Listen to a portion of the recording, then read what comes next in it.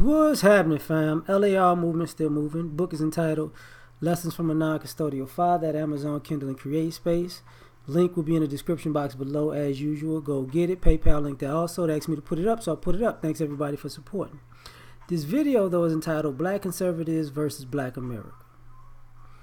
Once again, people think being conservative has to do with being a Republican, and that's not true. Most of the black community is actually conservative in values, okay? And the issue to me is you have a part of black America who's conservative, who believe in family and family values and building on things and taking care of things and maintaining things and having some type of order and structure and responsibility to the community, to their family first, and then to the community, so the next generation can piggyback off of that work and build upon that and be better off, and the next generation can be better off, so on and so forth. But you have another part of black America who just want to do whatever they want to do, but at the same time they want the benefits of people who are conservative. So if these people are got their stuff together, those are the people that you make fun of, that you talk down to, that you feel like are beneath you. But at the same time, those are the people that you want to help you. And it goes, even it's a family thing, but using some of the culture as a reference. If you notice, for decades the music has been pushing degeneracy. So you could do whatever you want and you can make it in life. That's the message. The problem with that message is, there are far more people who got jammed up in life than people who made it. Like, it ain't even, the people who made it are all anomalies and everybody else is screwed. But you see how people vacillate back and forth because you want to do what you want to do. And we think being dysfunctional is part of the black experience when it's not. Like, that's the thing about me saying black conservatives versus black America. Black conservatives do not see, how can I say it? Do not see dysfunction as part of the black experience.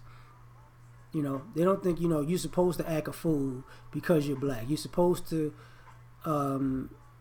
have bad habits because you're black. That's not what a lot of black conservatives are on that.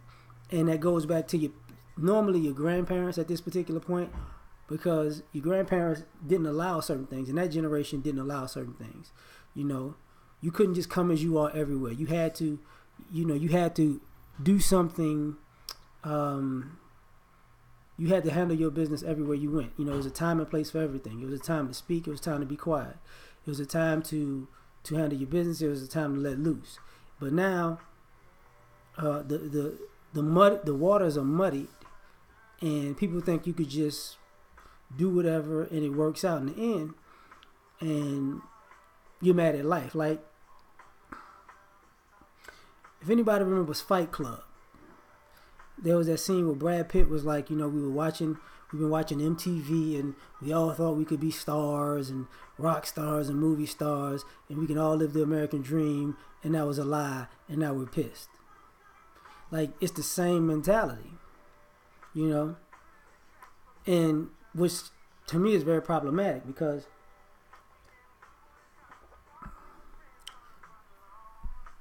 it's not necessarily liberalism, but it's we like the imagery, like Barack Obama was a good image, for us, but until he became the president, people made fun of that type of imagery. See, when he became president, that imagery became cool and accepted, but the last 30, 40 years prior to that, it wasn't. Like, after the civil rights movement, the people that you would look up to who were cut from that same cloth after the 60s, from the 70s, 80s, 90s, 2000s, they weren't viewed in a positive light. They were viewed as suckers. Lames, you're not cool enough, right? And now, people are turning around and say, I made a bad call. You think? You think. But part of being conservative is also being responsible. And I must say, part of our community is okay with being irresponsible. That ideology that all the good brothers were dead or in jail, that's irresponsible. A bunch of baby showers and no weddings, irresponsible.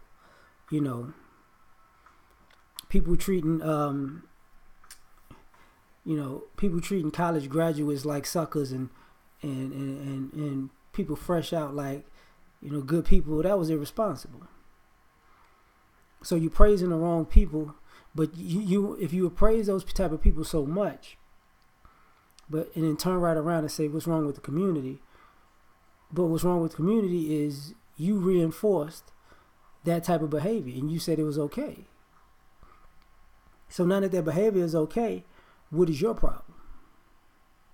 And then you want the very people who are quote unquote conservative, you need to come back and help us. No, you need to get your team together of all the people that you deemed as appropriate and smart and intellectual and entrepreneurial and your best of the best, and y'all need to fix it.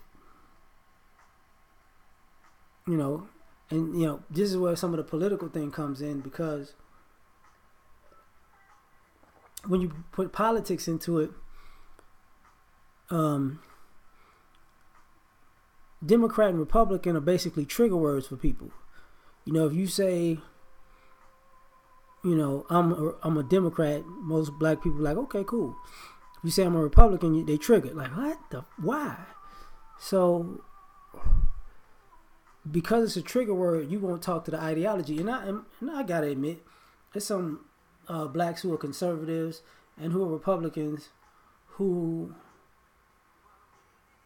really are disingenuous to our people. Everything white is right and everything black is wrong. And that creates a boundary in itself. So that very much so exists.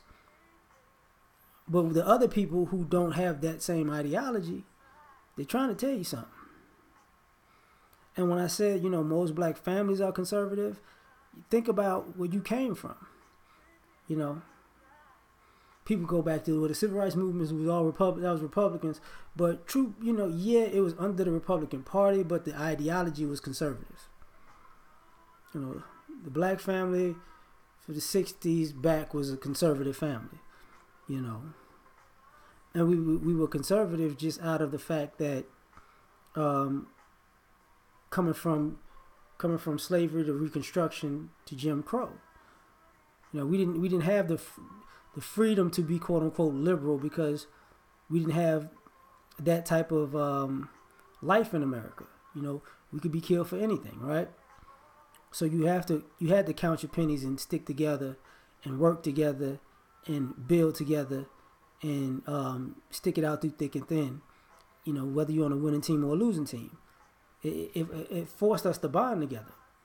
But as times have changed, people feel like you can move about society a little bit freer after integration, and now you could be free to make rogue decisions, without actually necessarily being pointed out in the community. So people know that you left people hanging, but they can't say it's you because there's so many people that are rogue. But once again, when you have that many people, in Black America who think being rogue is okay, they're also rogue with fixing the very problems that they start. Thus, the issue that conservatives has with Black America to a degree is like, yo, why are you not fixing this stuff? You said you had it together, you got it, You the one that can get it done, and how come you never got it done? And then when you holding people's feet to the fire, then all of a sudden, it's not their fault, it's yours. So it's a it's a ideological war that you're seeing the fruits of it.